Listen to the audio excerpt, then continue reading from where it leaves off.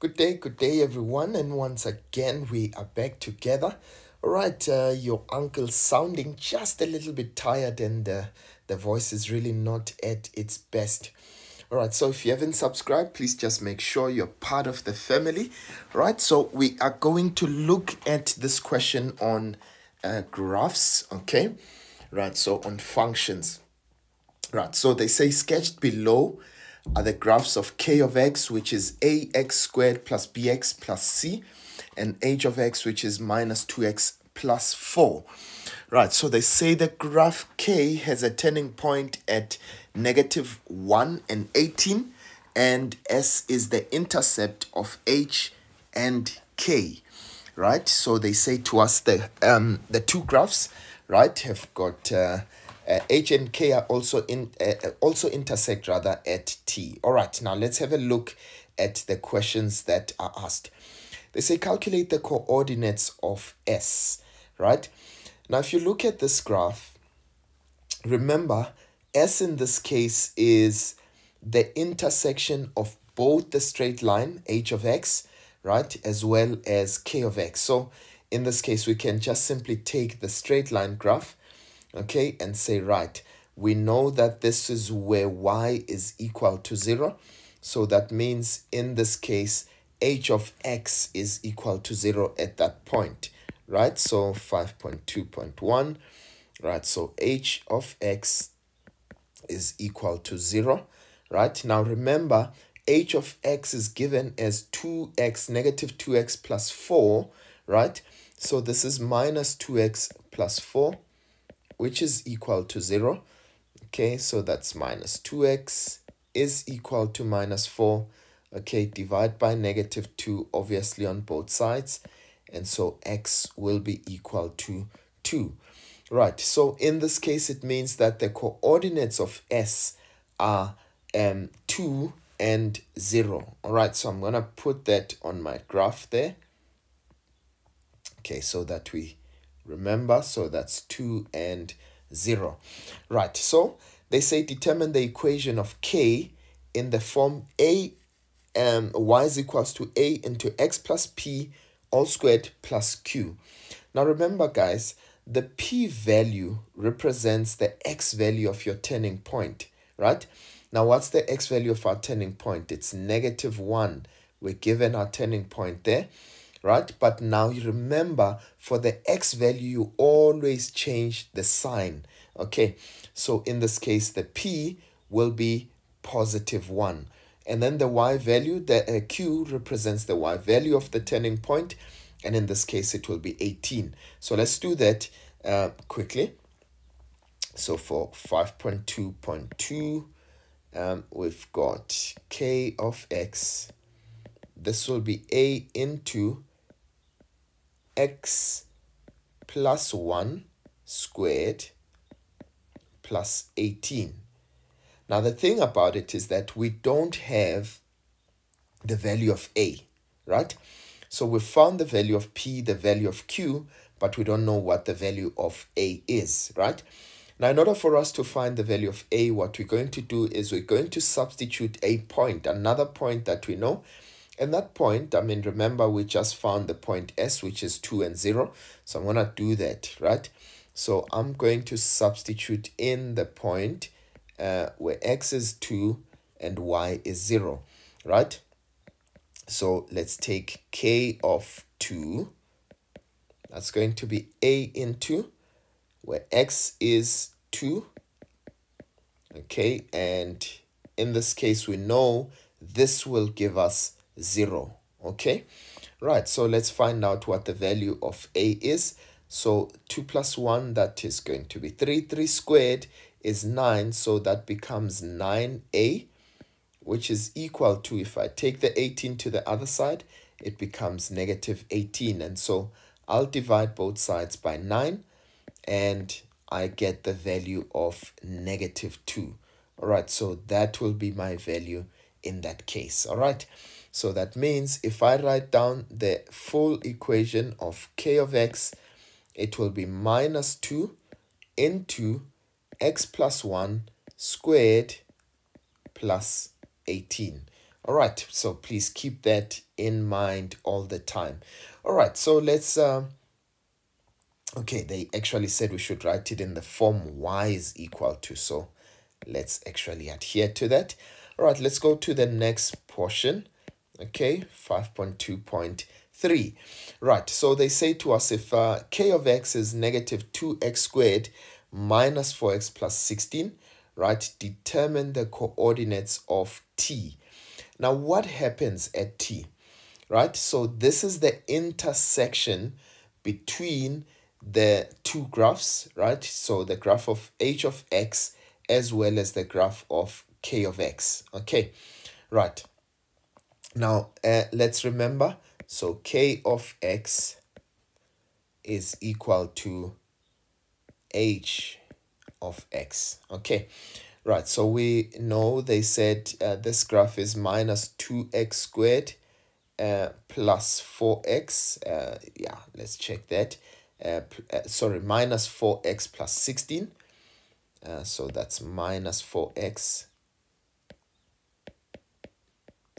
plus 16. And this is equal to, remember our h of x graph, right? It was given as minus 2x plus 4. So this is equal to minus 2x plus 4, which is our straight line graph. All right, so let's try and work this out. So this is minus 2x squared. Right, I'm going to bring the negative 2x over. It becomes positive. So that becomes minus 2x. Minus 4x plus 2x will give us minus 2x. Okay, and the 4 coming over will be 16 minus 4. And that will give us positive 12. Okay, and so this will be equal to 0. Right, we can still divide by negative 2 there. And that gives us x squared plus x, that's minus 6. So if I divide everything by negative 2, that's what I will get. All right, now let's see. We're going to factorize. So that's x and x. That's going to be 3 and 2. Okay. All right, so that will be positive and negative. Now we've got x is negative 3 or x is equal to 2. Okay, so there's that 2 value that we got earlier where they intersect. But in this case, this will not be applicable. We are looking for this particular value. So our solution is x is equal to negative 3. Now let's find out what the y value is. So you substitute either into k of x or h of x. I'm going to take h of x. In this case, it's much easier. So that's h of minus 3. Okay, that's going to be minus 2 into negative 3 plus 4. Okay, so I get the positive 6 plus 4, which will give us 10. All right, so in this case, it means that the coordinates of t in this case will definitely, right, let's put that there. Okay, so our coordinates for t will be negative 3 and 10. Okay, right, so let's go on to the next question, 5.2.4. They say determine the values of x for which k of x will be less than h of x. Now, what are they saying to us? We are looking for where the parabola, right, is below the straight line graph. So where is that on our graph, right? So look at this. The parabola is below the straight line there, but also after we pass that x-intercept there, the parabola now is below the straight line. Can you see that now? Right, as the straight line continues, right, so there's your straight line continuing, right, the parabola will always be below. Now remember, this continues all the way till infinity. Okay, so this will keep continuing and continuing. So that means from negative infinity until we get to that point, which is negative 3, right, the straight line is above, or let me rather say the parabola is below, in this case, the straight line. Okay, so I will say, all right, so for 5.2.4, okay, a way to write it down is x is an element of, right, negative infinity. We never include negative infinity. Remember, round brackets mean that we are excluding a solution, right, till we get to -3. Now remember, they only said less than, right? What happens at -3? At -3, it is equal. The two graphs are equal there. So we only want where it is less than. So in this case, that means -3 is excluded, okay? And then the other solution will be, right, remember, we said where the straight line graph is above, or where the parabola is below, in this case will be from 2 all the way to infinity, right? So in this case, we will say this is from 2 to infinity. Okay, now if you want to express it in inequality form, you can simply say x is less than -3, or x is greater than 2. Okay, right, so that's our solution over there. Right, let's go on to the next portion of this very interesting question. Right, oh, we repeated that question twice there. All right, so the last portion, 5.2.5, of course, we've got the A part first. They say if it is further given, or rather it is further given that K is the graph of G dash X. Now, guys, I want you to please note. So what are they saying to us? If we take this graph, the parabola, to be a derivative, right, of another graph. Now, what would it be a derivative of, right? So for you to get a parabola as the derivative, it means that the graph must be a cubic function. Okay, right. Now, there are several things that we can note there about that cubic function. So first of all, if this graph becomes g dash x, all right, let me just show that there, right? If it becomes a graph of g dash x, so where is g dash x 0, right? Now I want you guys to think about it. Okay, so these two values would represent, in this case, the x-intercepts, isn't it? Right? So these are the x-intercepts. G dash x is equal to 0. But on the original graph, right, when is the derivative 0? At the turning points. So which means the x-intercept of this graph represents the turning point of the original graph. Okay, right, I want you to please note that. And then secondly, where is the gradient maximum, right? So the maximum value of this graph, right, represents where the gradient is maximum. In this case, that would be the point of inflection, right? So that would be the point of inflection. So which means the point of inflection of the original graph will be -1. Okay, right.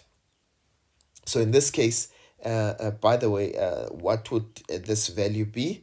Okay, the value, the other x-intercept, okay, we didn't actually find the other x-intercept. I think if you try to find it, right, remember this represents the axis of symmetry. So if that's 3 units going there, that should be 3 units going there. All right, so that value should be -4. Okay. All right, you can work out the other x-intercept if you want to. Okay. But remember, the axis of symmetry always cut the graph into 2 equal parts, right? So from -1 to 2, that's 3 units going to the right. Okay, that means it should be another 3 units to the left going into the other x-intercept, right? So now, in this case, it means that if I were to draw the graph, right, of the original g of x, right, -4 it will be my turning point, and 2 will be my turning point, and -1 will be my point of inflection, right? Now, what type of graph will it be, right? So remember, so this graph starts from being negative, right? Can you see? Okay, so that tells me it starts as a decreasing function, right? The gradient is negative there, and then it gets a turning point at -4. Okay, then starts increasing, starts becoming positive, right? Gets another turning point at 2, okay, and the point of inflection, right, where we've got the maximum gradient, that would be at -1. All right, so that is what we'll be looking at. Right, now let's answer the question. They say, for which values of x will the graph of g be concave up, right? Now remember I said to you, we're starting with the decreasing function, right? So it will be concave up from the point of inflection. Remember, the point of inflection is where we, we start, in this case, being concave, or rather, this is the point that separates the concavity of the graph, right? So x would be an element of -1 all the way to infinity, or you can say for any value of x greater than -1, the graph will be concave up, right? And then they say sketch the graph of g showing clearly the values of the turning points, right, and the point of inflection. Right, now let's try and draw that graph. So for our b value, okay, our graph would look something like this. Okay, so we know, we said we'll get a turning point at -4, right, and another one at 2, and we know our point of inflection in this case would be -1. Okay, in fact, let me just bring that 2 closer. All right, so graph might not be the most accurate, but let's try our absolute best. Right, so we said we've got a decreasing function. Okay, so we don't know whether that, so we know we've got a turning point there. Okay, and we've got a point of inflection, and we've got another turning point at 2. Okay, right, really not the best of graphs, but in this case it is what it is, right? Okay, so that's -4, that's the value for our turning point, and we also have another turning point at 2, and at x is equal to 1, that's our point of inflection there. Okay, so that's -1. All right, so this is what the graph of g of x would actually look like. Please remember to label your x's, right? So that's y, and that is also x. And so, ladies and gentlemen, that is how the cookie crumbles when it comes to this question. I hope that you really enjoyed it. I'll see you guys again next time. Sharp, sharp.